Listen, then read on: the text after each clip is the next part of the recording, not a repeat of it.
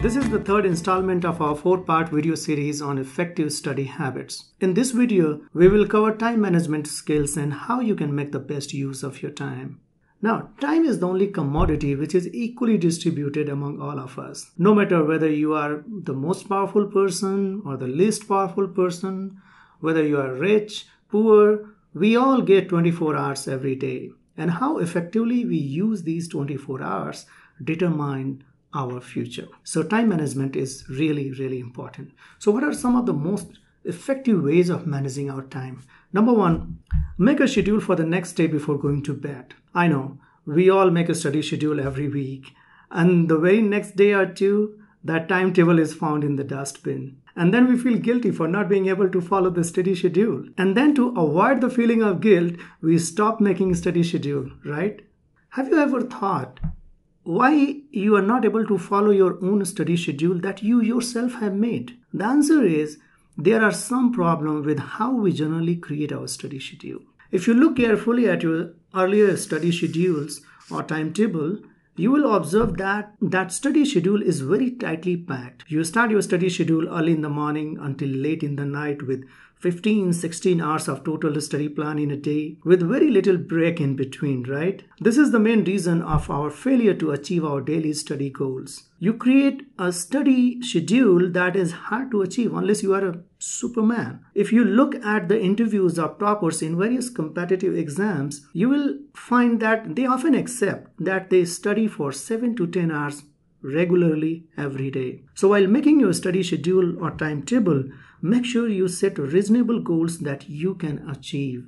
So you can start with 5 to 10 hours of study, or not 10, I would say 5 to 8 hours of study schedule. And then as you gain more confidence, you can increase these hours. But in the beginning, keep it a reasonable goal so that you can comfortably, easily achieve those goals. Also, give yourself appropriate time to relax and recharge yourself between the study schedule.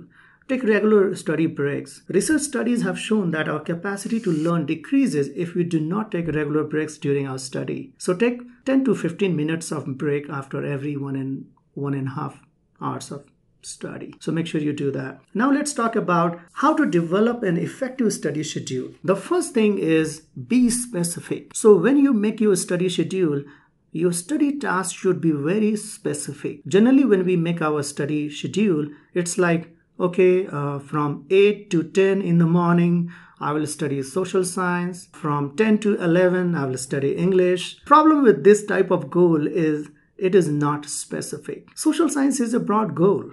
English is a broad goal. So when you make your study schedule, make sure you make it very specific, such as from 8 to 10, I will cover chapter 1, part 1. So this goal is more specific. Or I will study English grammar, chapter 1, and I will cover the noun section in chapter 1. So when you make your study schedule for the next day, keep it very specific. What exactly you want to achieve in those hours. The next important thing is your goal or study task should be measurable. Whatever task you set for the next day, you should ask yourself, how will I measure my performance if I really completed that task? If your goal is very specific, it becomes easy to measure if you completed that task successfully or not. So find some ways to measure your performance by the end of the day.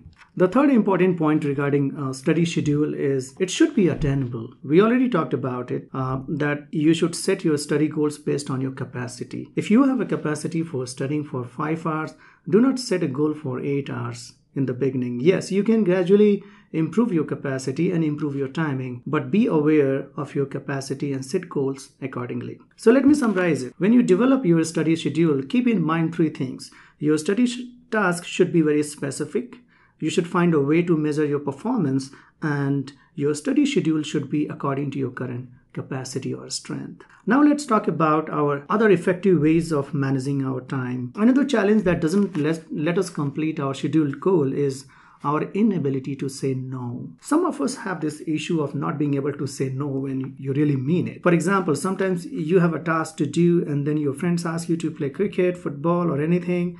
And then you think, if I say no, my friends will be hurt or they will be angry. Guys, it's your career, and your true friend will understand that it's important for you to study. So learn to say no when you have scheduled a task in your timetable. Yeah, sometimes we have emergency situations, so we can postpone our task because it's emergency, such as someone needs to go to doctor or hospital, like that. So when you mean to say no, say it, don't hide it. Now, the next thing is, do not do multitasking. When you are completing your study task, just do one thing at a time. Some students put radio on while studying. I do not recommend it. Just focus on one task at a time. Otherwise, it will be difficult to finish your task within the time limit that you have set for yourself. One of the most important thing about time management is overcoming procrastination. This is our enemy number one, which seduces us to postpone our task for tomorrow and doesn't let us complete our study schedule. Guys, we all have experienced it. I have named this enemy as the Trojan horse. Why?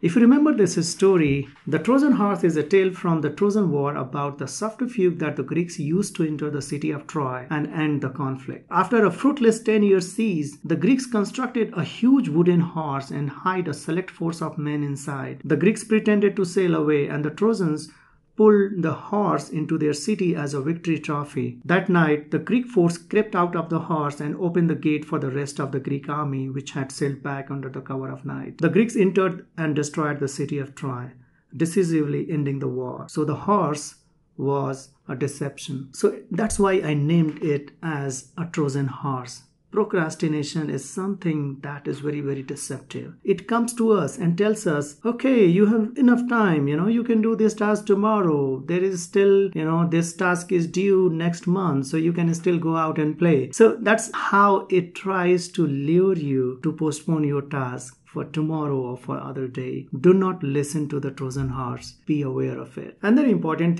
thing about time management is put the hard things first, or do the hard thing first in the day. So let's say you don't like maths and it's hard for you. So when you make your study schedule for the next day, put maths first on your study schedule. And the reason why I'm recommending it, that your mind is fresh in the beginning and you can handle tough tasks better if you do it first. So put the hard thing first in your study schedule and make sure you do it first. Now, the other important thing about time management is finding somebody who can play the role of an accountability partner. So you can find your friend or anybody who can hold you accountable for whatever task or whatever studies schedule you are making for yourself. And how it works, you can send your study schedule a night before to your accountability partner, and the next day the accountability partner will call you and will ask you, how much you are able to finish your study schedule, and if not, then why not. So you find somebody who can make you held responsible, accountable to whatever study schedule you are making, and you can play the same role for that person also. So it's good to have maybe your friend who can play, both of you can play accountability partner for each other. And the reason why I recommend it, when you have somebody who is going to ask you about some task or something, there is a more probability that you will finish your task, because nobody wants to say at the end of the day to someone that I was not able to finish this task. So this technique really works and I highly recommend it. Find an accountability partner for yourself. And the last point I want to emphasize here is you need to learn to reward yourself. Sometimes we are hard on ourselves. We set high goals and sometimes we achieve, sometimes we don't. And we rarely think about rewarding ourselves. So my recommendation is, if you set a goal, maybe monthly, weekly goal, and if you achieve that, reward yourself. Do the things that you love doing. Go out, watch a movie, go to a restaurant, have fun. Just try to reward yourself because you did something that you set your goal for. And this really not enhances, but kind of reinforce your future behaviors. So there is a strong possibility that you will, if you reward yourself, then in future you will keep achieving your goals, because you think after you are done with that, you will go watch a movie or some kind of reward. So I don't mean to have some monetary reward. It's more about the things that you cherish, the things that you love. So try to reward yourself in some way after you complete your study schedule or your weekly goals. All right, so these are the things I wanted to talk about in this video. I hope some of the things I discussed you will implement and see for yourself if it is really helpful or not. Thank you for watching this video. I'll see you in the next video. Thank you, and